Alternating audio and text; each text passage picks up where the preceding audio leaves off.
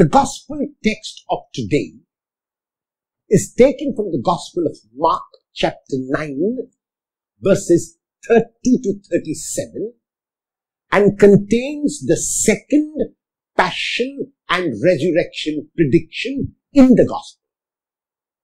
The passion and resurrection prediction is a statement that Jesus makes about what is going to happen to him, about the fact that he is going to suffer, that he is going to be crucified, that he is going to be dead, and that he will be laid in a tomb, and also that he will rise again. As a matter of fact, the reason why it is called the passion and resurrection prediction is because Jesus never predicts his passion and death without in the same breath also predicting his resurrection. Jesus has told this to his disciples. The disciples refuse to understand. The disciples will not understand. The disciples have heard with their ears, but prefer not to understand with their minds, because this prediction has to do with going through the ordeal of the cross, and the disciples do not want the cross. They think that by their discussion of what they are doing, they will evade the cross. They will avoid the cross. And so they keep on discussing among themselves, even as Jesus talks about his way of life. And then they enter the home, the destination to which they were going.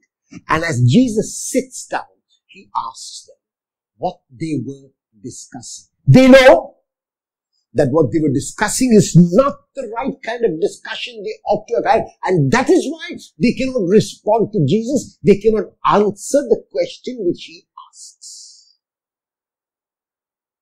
And Jesus, aware that they were discussing about leadership and who would be greatest and who would be first, gives them a lesson in true leadership, a lesson in the kind of leader that is expected of anyone who follows Jesus.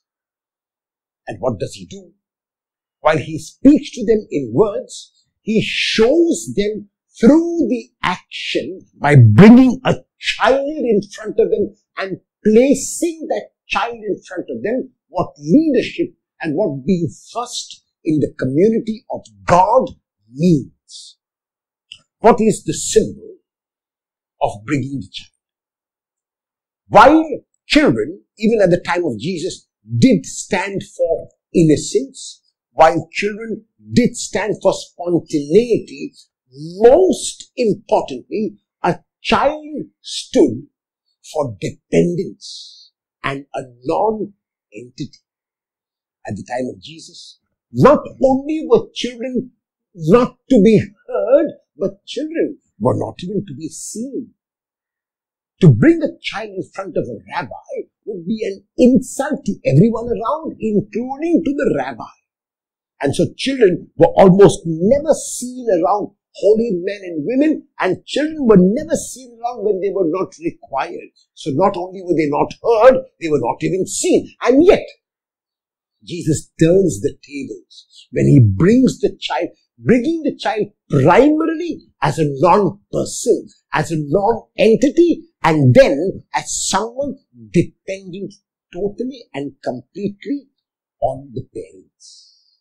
So bringing the child would have shocked his disciples beyond words. How can this child be any kind of example? And Jesus brings the child and places the child in front of them and invites them to become like the children. In other words, to become non-entities, something which he had said earlier on, namely to deny themselves. So to be a non-entity means to deny themselves. Then they could be true disciples. Because in the kingdom of God, it is those who are non-entities who have first place.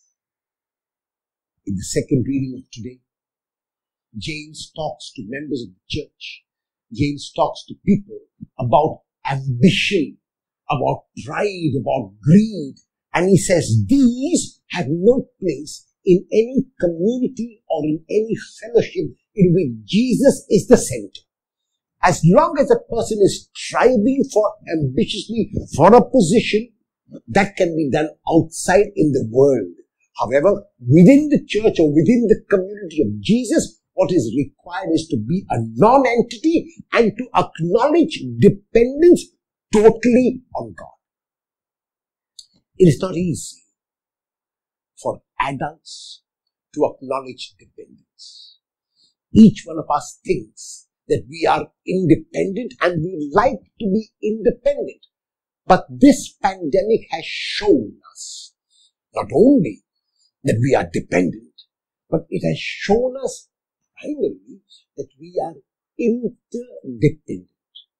And so the lesson of today which Jesus gives by bringing the child is a lesson that is so relevant even in these times. We must realize that for our every breath, we are dependent on God and we are interdependent on one another as brothers and sisters. And so we ask God for this grace to realize that in front of God, we are no one, we are nothing, and that we will acknowledge totally our dependence on God. How will you show that you are interdependent?